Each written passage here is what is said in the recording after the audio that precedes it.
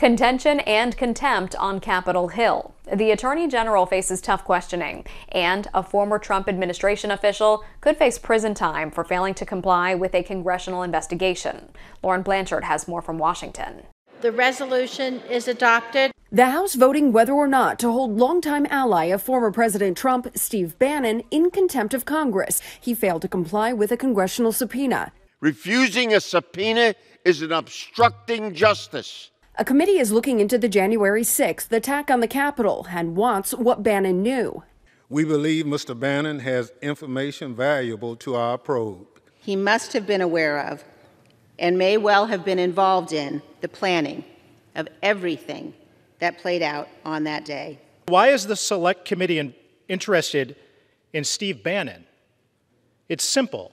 He is a Democrat Party boogeyman. Republicans who are largely not participating in the committee accuse Democrats of politicizing January 6th, not investigating it. House Democrats are continuing their witch hunt into President Trump, yet again embarking on another investigation in search of a crime. Bannon's case also brought up in a House hearing with Attorney General Merrick Garland, since the House would refer the case to the Justice Department.